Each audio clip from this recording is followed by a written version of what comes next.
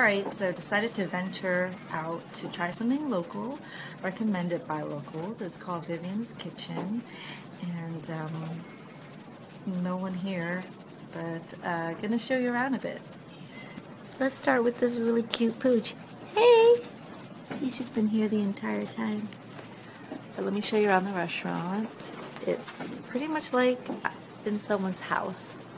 There's the entrance, so you can like sit here. And here's the menu. So they have today's special, which is up here. And then there's these that are done to order. So I got the stewed chicken, which I think I got options of rice and beans or white rice. And if you look up here is where we go to order if you come here. And it's like someone's house, like I said. So I'm sure they're living back there and they're cooking like back there somewhere.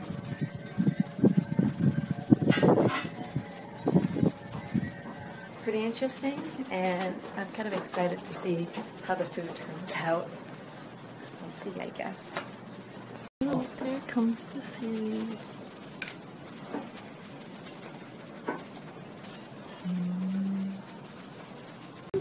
Alright, I'm excited to try this stewed chicken. Let's see how it tastes.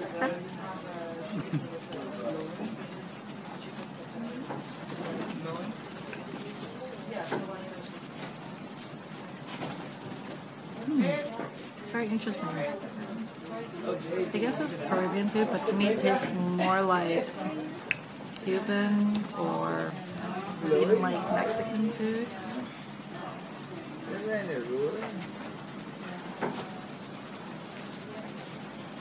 It's seasoned. Not too salty or heavy. It's quite a light flavor. It's really good. It's very homemade. So this is the plantain, which I love, so it's really good.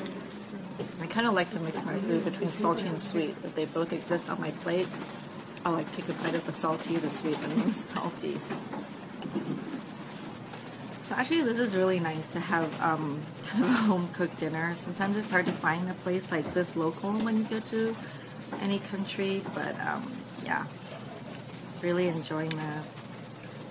Rice is always one of those, comfort food for me. So I have to say I had a really good experience here. I will have to give Vivine's Kitchen a 4.5 thumbs up. I definitely love to come back and try more of their dishes. And I do recommend that you guys come here too when you come to Cayman Island. Or actually, this is the Grand Cayman.